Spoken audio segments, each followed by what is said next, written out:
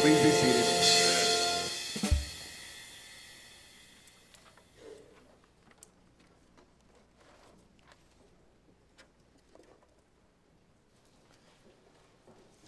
Good morning, church. Happy Mama's Day. Amen. We're still in Philippians. If you have your Bible, you certainly can turn over there. Inside your worship folder is a brief outline of the message and also the scripture verses that we're going to be using there. In honor of mothers today, I'm going to pass along some great wisdom to you. Now, I'll be honest, these did not come from my mother. These came from Will Rogers, but it's in the same vein of wisdom on Mother's Day. Okay? So in honor of all you moms, here's just some good wisdom that we as your offspring have picked up from time to time. Number one here, Will Rogers said, don't squat while you have your spurs on. It's just great words of wisdom. Okay? Another one that Will said was, letting the cat out of the bag is a whole lot easier than putting it back in the bag. Amen? Y'all that have cats. If you get to thinking that you're a person of some influence, try ordering someone else's dog around. You'll kind of realize where you are on the pecking order. Here's another, again, one of his sayings. He said, after eating an entire bull, a mountain lion felt so good that he started roaring. And he kept it up until a hunter came along and shot him. And obviously the moral of this saying is that when you're full of bull, you need to keep your mouth shut. That's great wisdom there. Here's another one. Some of y'all will get this. Never kick a cow chip on a hot day.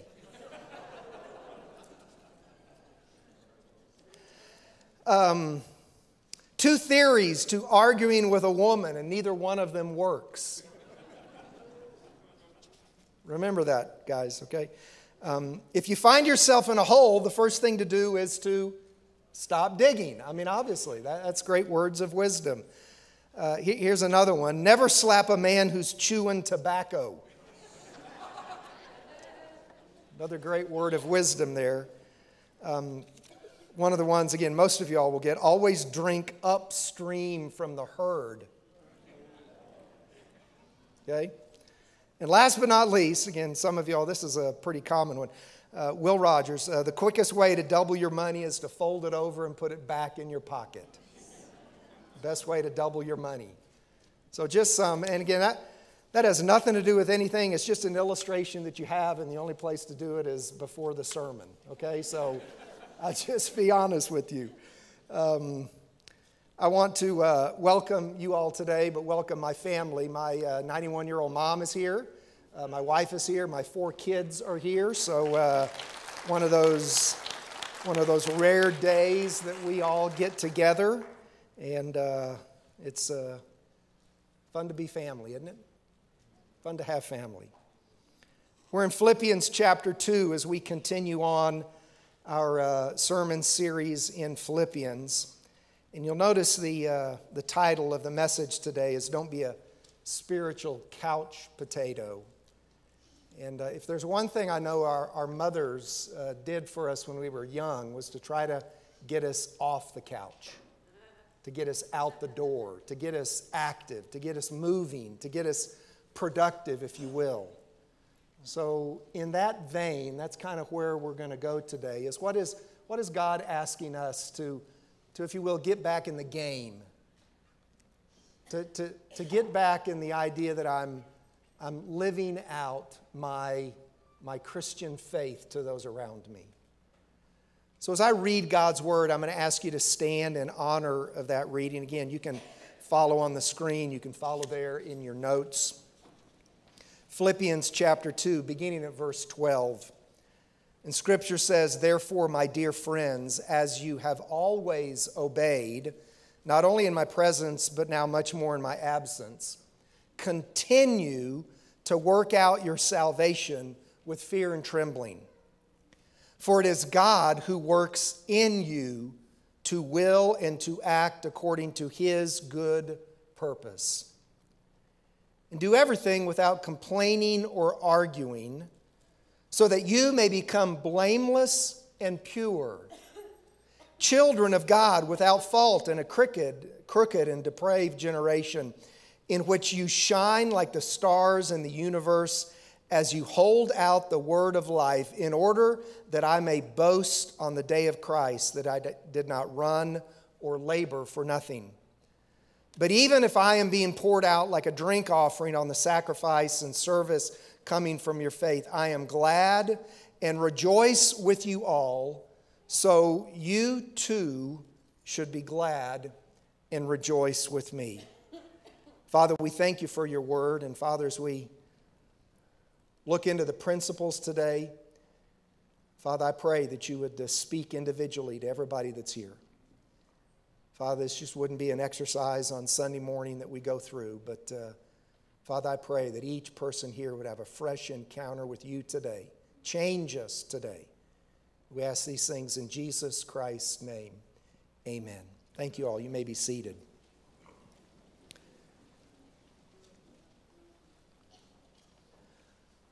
So, Paul, again, in this passage, there's, again, nothing rocket science in here, but I think there's some clear principles that we can grab onto as 21st century Christians that clearly he was trying to express to the Philippian church some 2,000-ish years ago. And this first idea is Paul gives this command to exercise our faith, to demonstrate our faith. Notice here, he says, we are to work out our salvation.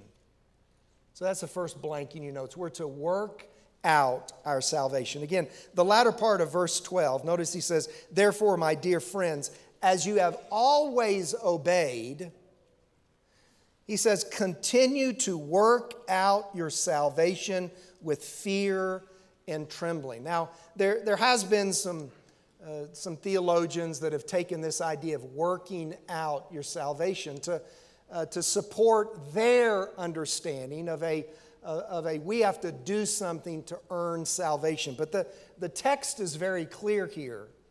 The text is merely saying this idea to work out, to exercise, to demonstrate, to give evidence of your salvation is what Paul is telling us here. So for us, in our context today, it's instead of resting on what we've done in the past, it's an idea, you'll notice the NIV specifically translates this idea as continue to work out your salvation.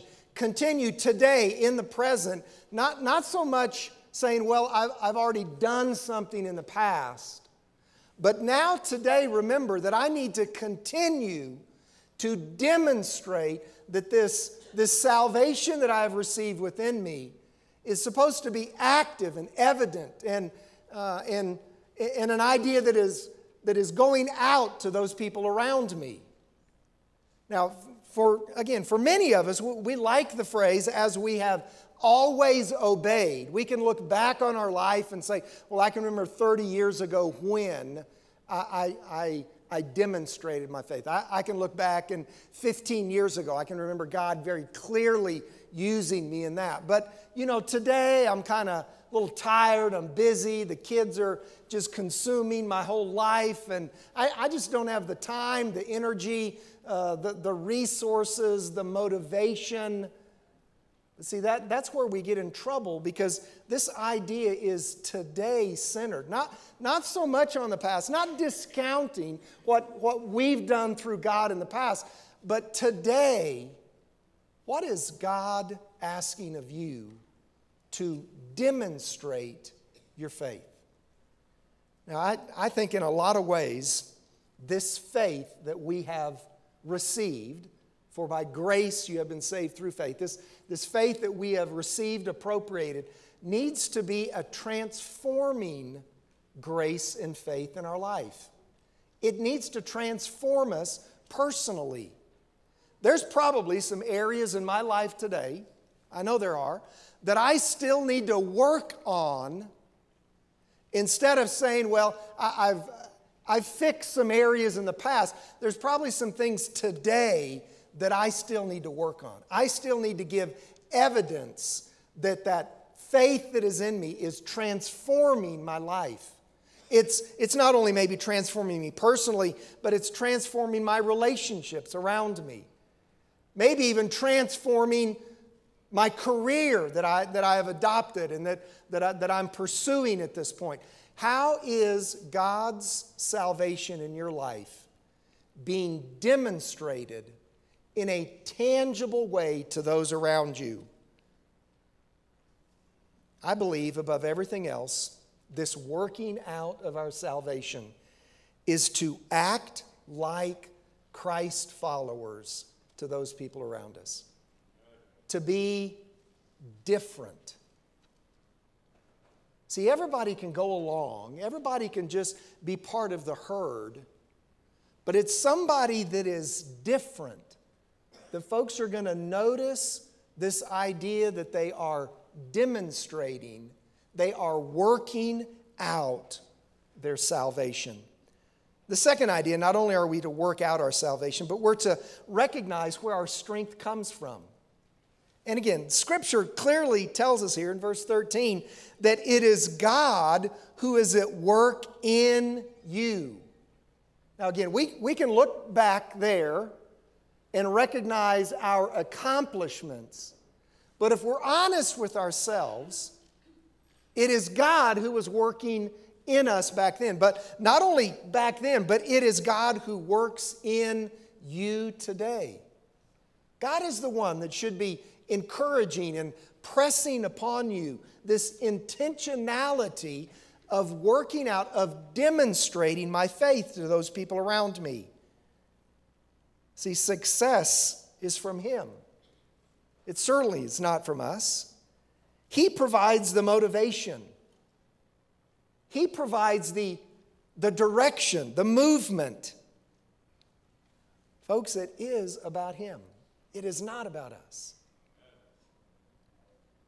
For many of us, we can, again, look and say, well, I can do that. That's within my ability to do that. Folks, the real reason behind you doing it is because God has enabled you to do that. God gives you those talents and gifts and personality. God gives you those resources, those ideas, those goals, those gifts that He wants you to keep pushing out and demonstrating and working out your salvation. Years ago, there was a Bible study that came out by Henry Blackaby called Experiencing God. And it's certainly not as popular now. It is in some circles, but not nearly as popular now as it was 15, 20, 25 years ago when it came out. And I had the ability, the privilege to be able to lead that in several different settings.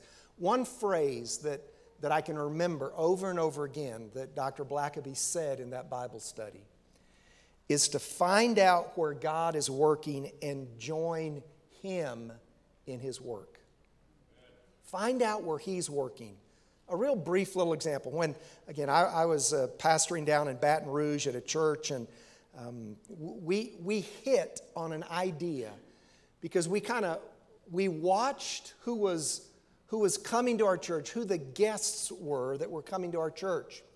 And we noticed over a fairly significant period of time that we were seeing an inordinate amount of women with children coming to our church. Now, they weren't single women, but they were women that the husbands weren't coming with them. And we had a lady in our church that God put in the middle of our congregation, and she was part of kind of our strategic leadership thinking team. And she said, you know what, I'd like to start a Mother's Day Out program. And we said, why? She said, look at all the women that are bringing children here, young, preschool kids. If we could provide them maybe a day a week where they could come and drop their kids off and they could go do their thing. And we developed that, and it was really amazing. That became our front door for our church. We had literally tens of families that were coming in and dropping their kids off, and then through a series of events, we would have kind of the Mother's Day out evening like we do with VBS or, any type of, and the dads would come then. And then we'd be able to share the faith, and we were seeing family after family after family that was being impacted because of this one little thing of seeing where God was working and joining Him in that avenue. I don't know where God's working in your life, but I do know that if I don't have my spiritual eyes and ears open, if I'm not willing to live out, to work out my salvation, I'm probably going to miss those places that God is working. My encouragement for us is to get off the couch, get back in the game, and see where God is working and join Him in that avenue. Second thing in this text in Philippians chapter 2 is Paul gives us this command to rejoice. This idea of saying that we're going to rejoice in what God is doing. So first thing, we need to trust God in everything. In everything, trust God. Notice the text here. Do everything without complaining or arguing. Do everything. So again, I have found in my life when I usually complain, when I usually argue, it's because I'm not trusting God in that situation. I've moved to selfishness, and it's now either an inconvenience or it's a situation where I don't like, where it's not what I would choose. And I tend then, instead of trusting God, who is at work in me, instead of trusting Him, I default to complaining and arguing. You all never do that, I'm sure. Never.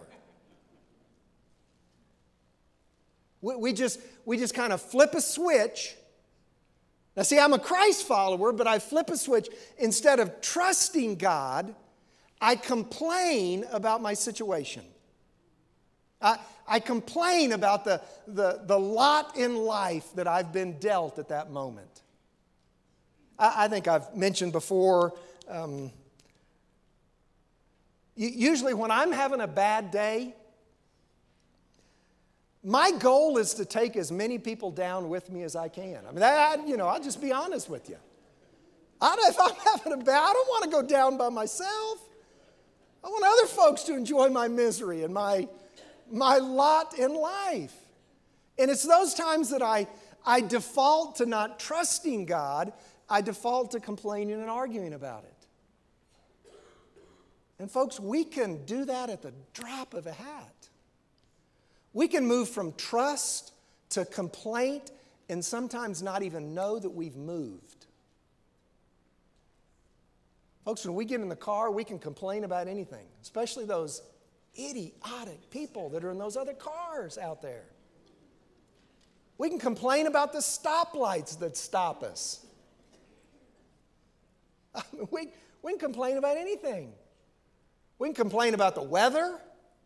Gee, it's too wet, today, Mother's Day, last 2 years have been snowing. We're complaining about it. We complain about our bosses, complain about our kids.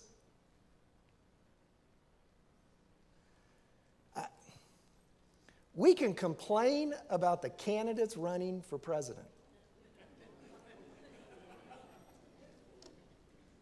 Are you kidding me?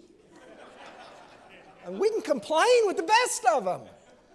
And we can complain about the government that's going to end up and the taxes that were charged and, the decisions that are made and the Supreme Court. And at a drop of a hat, we can complain and argue. And Paul is saying here that what I want you to do instead is to trust God.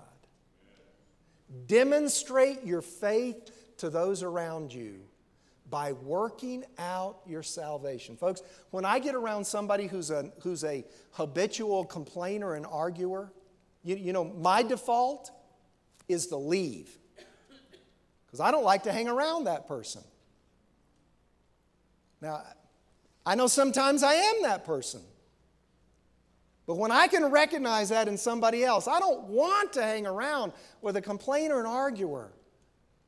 I want to see somebody that's different, somebody that's transformed by the grace of God. Notice Paul not only tells us that we need to stop complaining, but he gives us the reasons why. They're just two quick. Number one is to complete our character.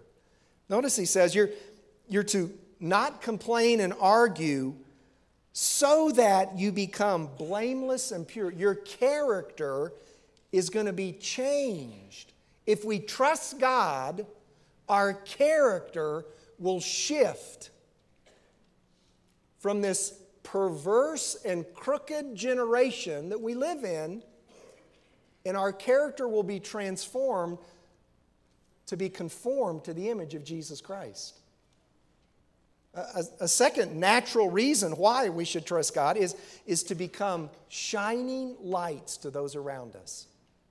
Notice the text says here that we need to shine like lights to those. We need to, again, back to this first thing of to live out, to work out my salvation. Folks, I need to be different. I am supposed to be different. I need to trust God. Last thing in the text, I also need to rejoice in everything. Not only trust God in everything, but to rejoice in everything. Again, I'm not the sharpest pen in the little cup holder, but everything means everything to me. It doesn't sound like there's a lot of wiggle room in there. You remember where Paul is at when he's writing this letter. He's in prison, not knowing today or tomorrow whether he will live or die. Suffering. The text says he's being poured out like a sacrifice and a drink offering, suffering for the name of Christ in his own life. But notice what he said.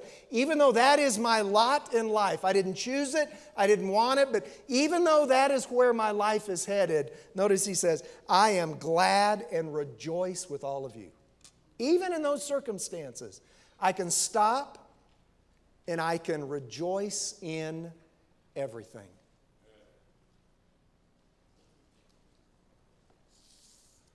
Today, Mother's Day, we can rejoice in a lot of things. We can trust God in a lot of things. Folks, do you realize regardless of the outcome of the election, God is still going to be in control? Y'all realize that? Huh? Regardless of the policies that are put into place, God is still going to be sitting on his throne. The Almighty God of the universe is the same one that sent Jesus Christ to this earth to live, to die, to raise from the grave so that I might have salvation. Let me encourage you to work it out, to demonstrate it to those people around you, to be a light, to shine, and to rejoice and trust in God in everything. Allie mentioned earlier today that on your little bulletin there's a little tear-off portion. If you're a guest with us, you can take and fill that out and give it. But maybe today, you as a member, there's a little section down there for prayer needs. Maybe you as a member today, God has spoken to you during this message, and I know the staff prays for every one of those requests that come through the office. And maybe you just need to write a little prayer there, an issue that God is instructing you that you need to work out and demonstrate more effectively your salvation. To rejoice more, to argue less. During this time of commitment, again, just going to ask you, just do one thing and just do what God's asking you to do. Steps are open to pray. Allie and Bill will be down here in the front. Let's pray. Father, we give you this time joyfully. Father, we ask that you'd change us. Father, we ask that you'd shape us to those people that are shining lights on the hill, making an impact and a difference in people's lives around us. Father, we rejoice in the salvation that you've given us. And Father, today, we rejoice in what's going on in our life as well. Refusing to complain, refusing to argue. Father, trusting you. Trust and obey. For there's no other way to be happy in Jesus but to trust and obey. We ask these things in Jesus Christ's name. Amen. Would you all stand? Foster, would you lead us? We are travelers on a journey along the road. We are here to help each other walk the mile and bear the load. I will hold the Christ light for you in the night time of your fear. I will hold my hand out to you, speak the peace you long to hear. Sister, let me be your servant. Let me be as Christ to you. Pray that I may have the grace to let you be my servant too. Brother, let me be your servant. Let me be as Christ to you. Pray that I may have the grace to let you be my servant too. I will weep when you are weeping. When you laugh, I'll laugh with you. I will share your joy and sorrow till we've seen this journey through. When we sing to God in heaven, we shall find such harmony. Born of all we've known together, of Christ's love and agony. Let's sing verse 2. Sister, let me be your servant. Let me be as Christ to you. Pray that I may have the grace to let you be my servant too.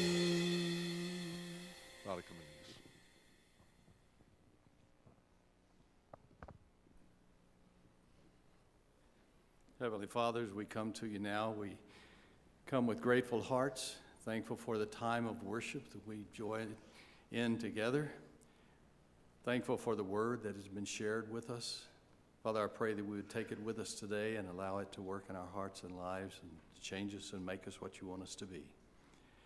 We thank you for this place, this facility, and all the programming that takes place here.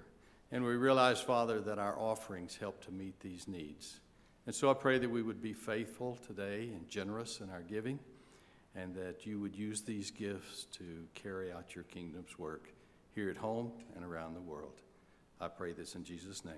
Amen.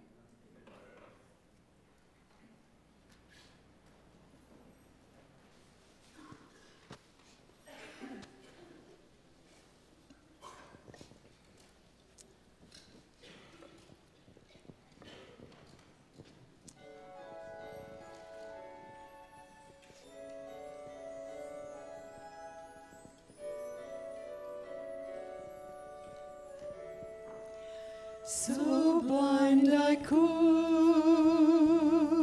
not see, longing to be set free. He did it all on Calvary. On Calvary, my life was bound. it was bound by sin. took me in. He did it all on Calvary.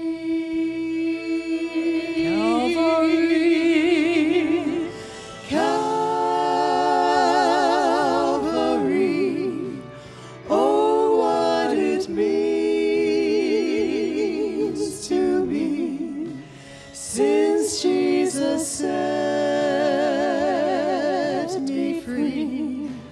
I think of Calvary.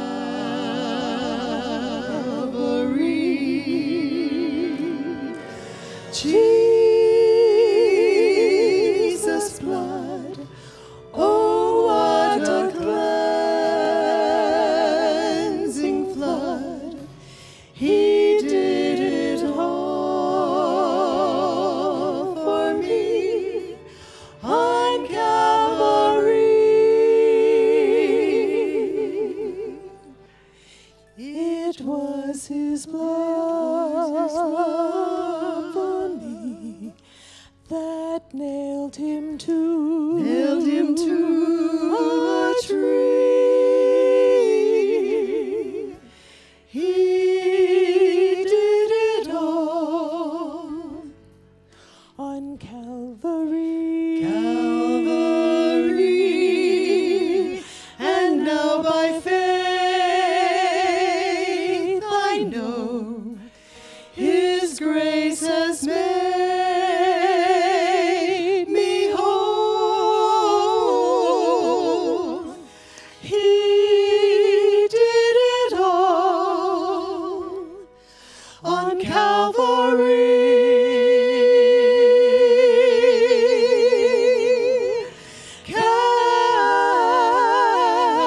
Calvary. Oh, what it means to me since Jesus set me free. I think of Calvary.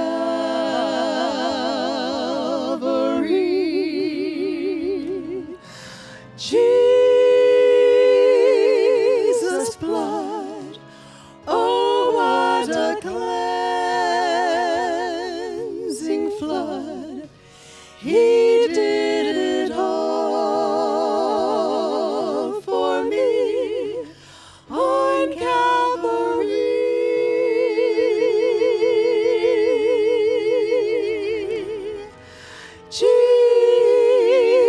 Jesus' blood, oh, what a cleansing flood. He did it all